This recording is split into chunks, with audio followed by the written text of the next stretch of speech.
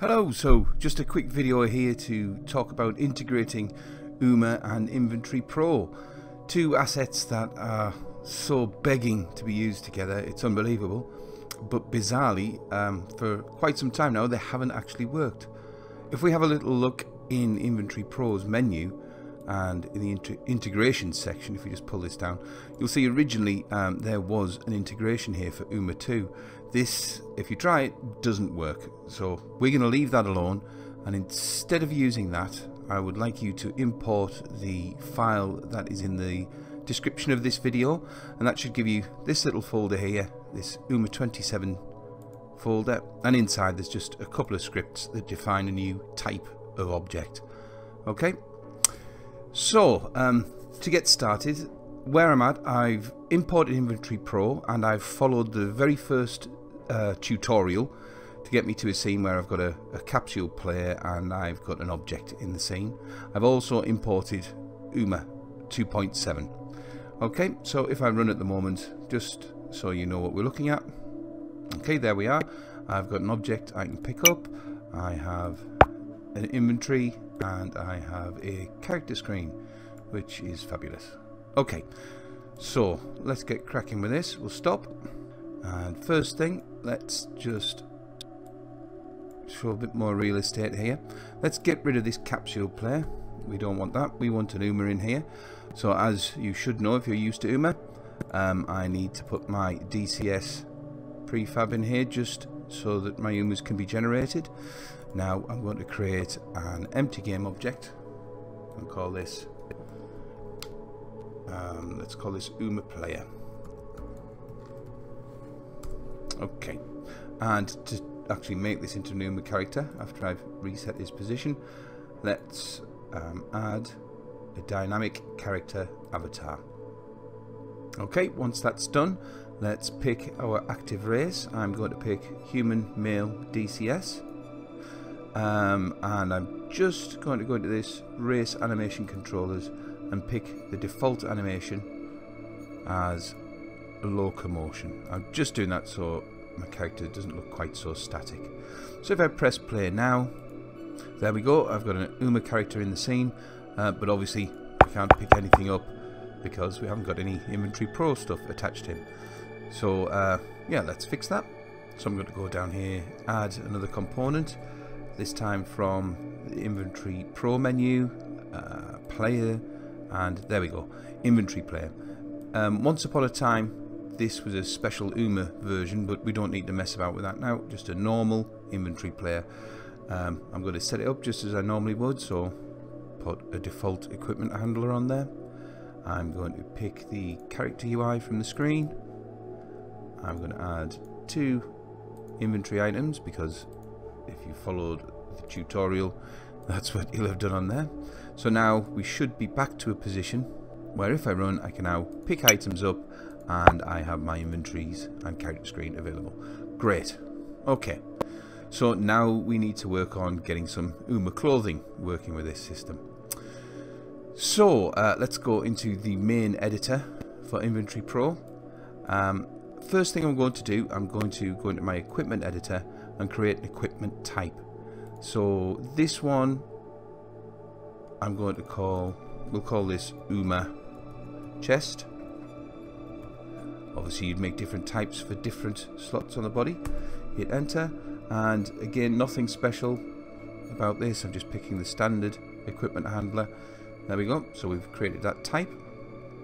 If we head over into the items editor and create a new item, you'll notice we now have this UMA 27 equipable inventory item. This is what our little scripts have added. So I'm going to create one of those, exactly the same as any other item. Okay, so I've not got much real estate on this laptop, so bear with me if a few things are cut off, but I'm going to create something here called top, and as an icon, let's have a little look. We'll pick something. That will do for now, so we'll have that. We now have an icon. The big change I've got here is in this equipped item area. Just before I fiddle with that, I'm just going to go down and do this bit, which I always forget, which is adding rarities and categories. So I'll just pick its common rarity, and it is, oh, no, I didn't want that. It is a clothing item. Okay, always forget those and then I get errors being thrown.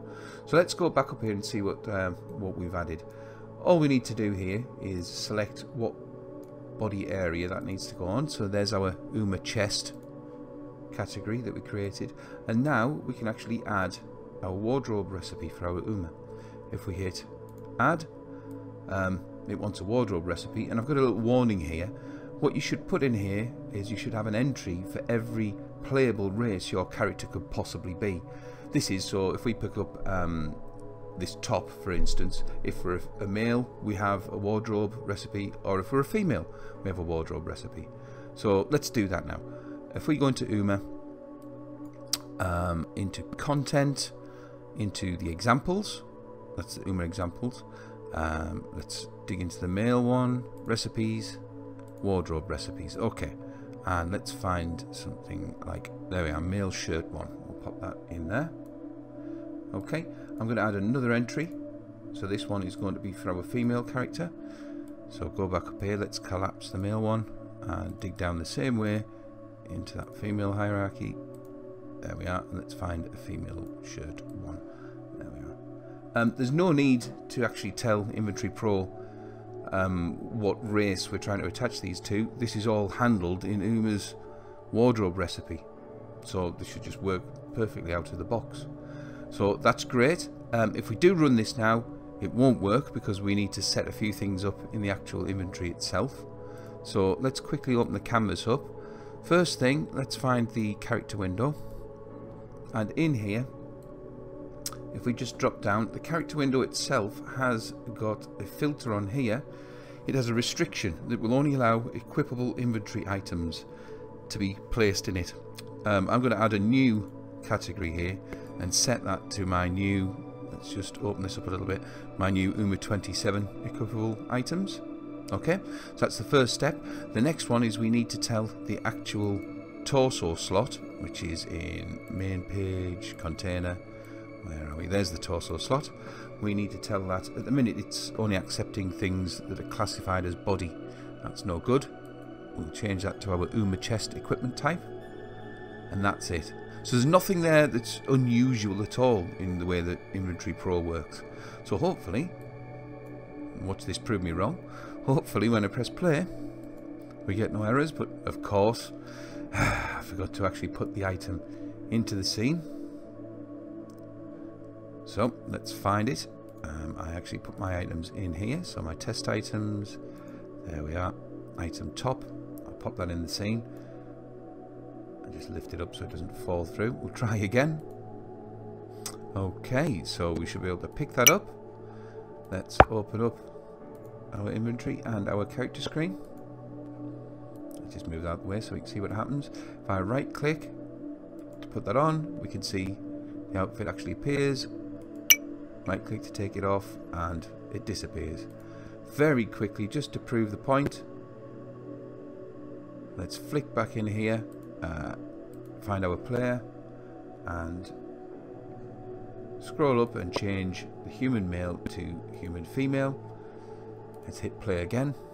Let's pick up the same item again. Let's bring the inventory and the character screen up. When we right click, she gets her wardrobe outfit.